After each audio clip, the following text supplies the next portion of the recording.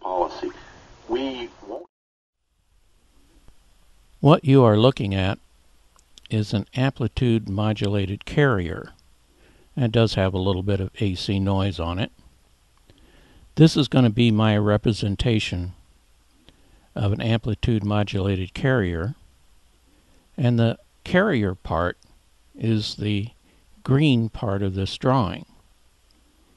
Here I've turned up the scope so we can see the carrier, and of course when I do that we can no longer see the audio information.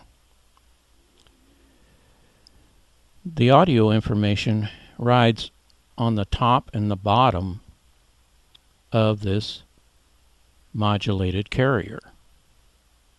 This is the wiring diagram of the radio that I'm using, and this is the point where I have the oscilloscope connected to.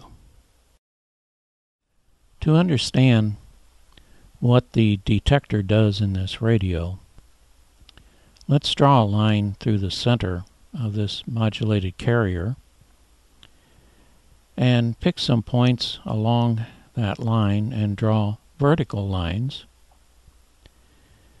And what we'll notice is that each of those points, the lines are the same length, top and bottom, or positive and negative. And if we were going to try and amplify the audio off of this, for all practical purposes, the audio information adds up to 0, even though we can see that there's quite a bit of audio information there. So looking at the wiring diagram, I have circled the diode, and that is the detector. And what it's going to do, it's going to cut this carrier in half, and we're going to choose to use the negative half. There's nothing wrong with the positive half, but there's an advantage for using the negative half. And now we're going to look at that signal at this point. And this is what it looks like.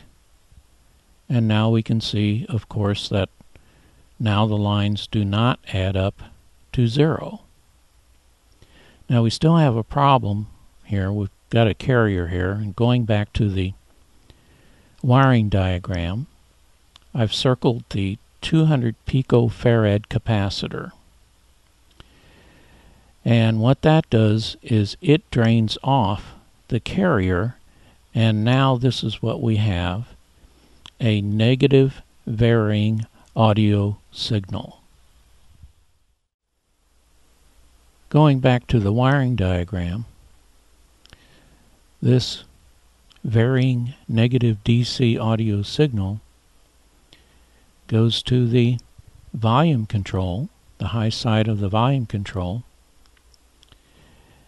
and when that signal passes to this point, passes through that .002 microfarad capacitor, it has only the audio information now, like this. And this is what it looks like at that point using the oscilloscope.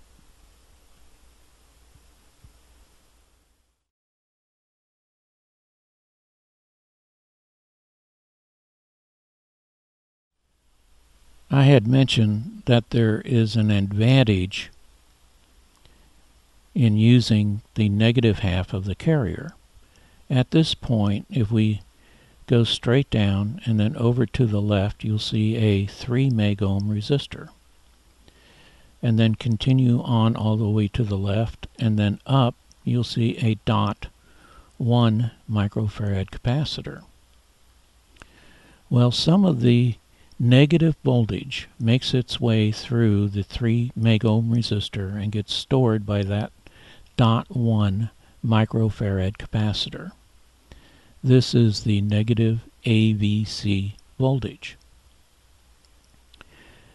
Also, if you take a look at where this negative AVC voltage ends up, it ends up on grids of the first 2 tubes. So the more negative those grids, the less they amplify. So if you run into a strong station, there'll be more negative voltage there. And if you likewise run into a weaker station, there'll be less negative voltage, so those first two tubes will amplify more. I hope this video has helped you understand how a amplitude modulated carrier gets detected in a radio like this and takes this information and changes it into audio information that can be amplified. Thanks for watching.